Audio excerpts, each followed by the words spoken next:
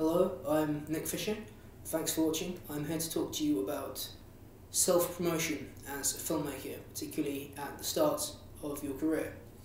I felt the best way to talk about promotion would be to give examples, and I'm going to compare the promotion of two different films shown on the same day at the same festival, which was Mayhem last year, that's 2016, and how they did things differently to one another, how they could have used each other's marketing techniques in some examples, and why I think these particular films in some ways certainly benefited from particular marketing strategies. But first, I'm going to talk about the films individually, because not everything one has can be compared to the other. The first of the two films was The Resort by Steve Barker, which is a science fiction, horror, action adventure story set in a world post-zombie apocalypse in which, mankind has had a war with zombies and won, and the resort itself is a holiday camp, a safari park where people can go and shoot zombies, and things go wrong, these people get trapped in the camp, and these zombies come after them. After The Resort, there was a Q&A with director Steve Barker. Among other things, Steve discussed the influence that other films had on his work. He said he was attracted to it because it was pitched to him as Jurassic Park and Westworld meets Night of the Living Dead. There's more to his comparison of his work to those films than that sort of face value comment, but straight away he's comparing himself to Spielberg and George A. Romero, who are true masters of their art, which, while might not get him anywhere, I don't think in the industry. I think you need to be more articulate and explain yourself better than that. Certainly appeals to more casual attenders of the festival, more casual viewers. That's the correct way to say that, I think, yes. The second, I think, more important reason why what he did is good and will benefit him is he's demonstrating an understanding and a respect and appreciation for what's come before in the genres that he's working in.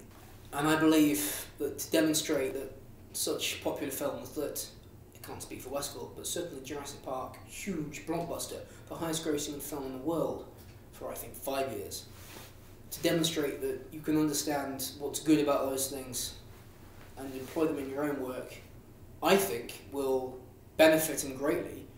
Garth Edwards, who directed Monsters, who has previously been to Mayhem as a director and as a presenter, started off, yes, making Monsters by himself, doing the effects all on one computer, one iMac, and now he's made Star Wars, he's made a Star Wars film, he's made Godzilla, all in a very short space of time.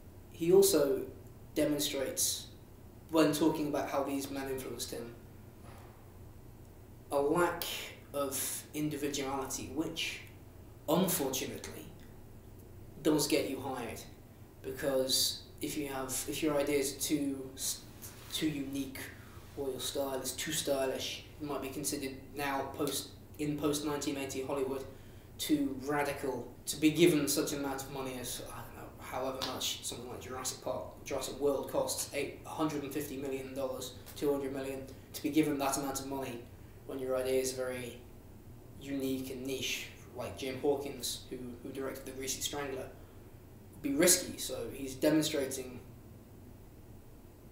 maybe not necessarily a lack of style, but an ability to adapt the style to fit other people's needs, and I think that's very likely to get him hired, making the kind of films that he clearly likes. In a different area of the swatch that is filmmaking genre, The Greasy Strangler is a black comedy about a serial killer whose modus operandi is to strangle people while he is naked and covered in grease, and his relationship with his son. It's possibly the most unconventional, un-mainstream feature film I've ever seen. There was no Q&A afterwards, which I think was a mistake, which I will go on to later. But beforehand, there was a warning, not from the director who was absent, but from one of the hosts of the festival, that I have the list here. This film may put you off pigs, penises, disco, noses, and grease. That's that. Of course, mature content warnings do happen at screenings of films or even on television. You're not really being warned about that. It's more, I think, an extension of the film's sense of humour and the way it subverts genre expectations in just about every way possible. The warning before it, I think, benefited it because it was giving you a sort of taste of the film without having to see a trailer. The Greasy Strangler also had lots of merchandise, not on sale.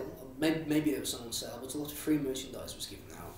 There was promotional stuff all around the theatre before we went in, but each person was given a goodie bag containing a sticker and a pen, and I think a sort of leaflet-sized A5-sized poster for the film.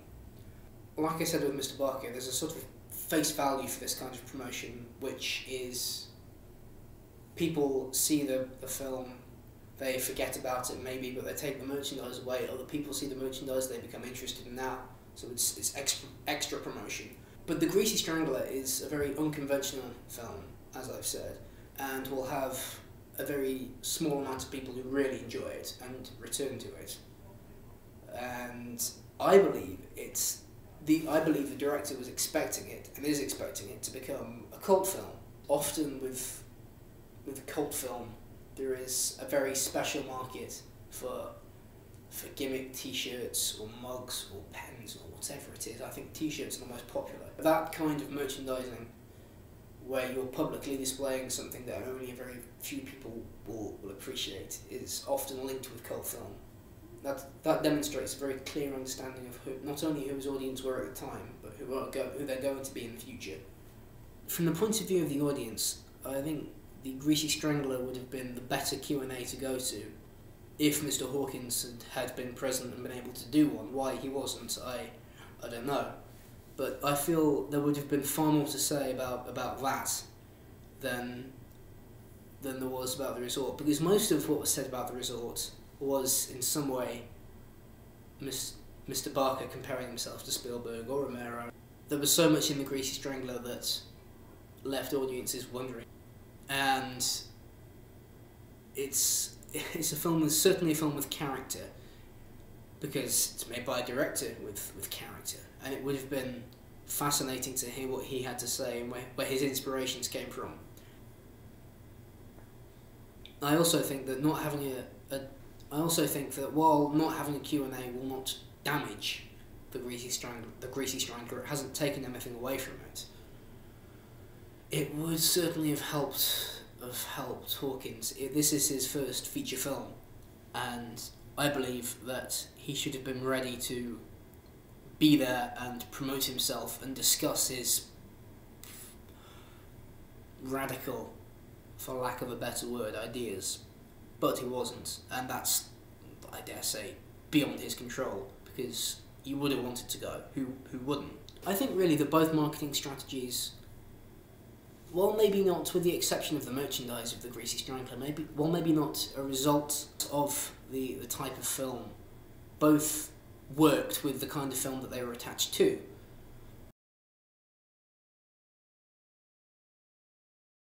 So that's all I have, and thank you very much for watching.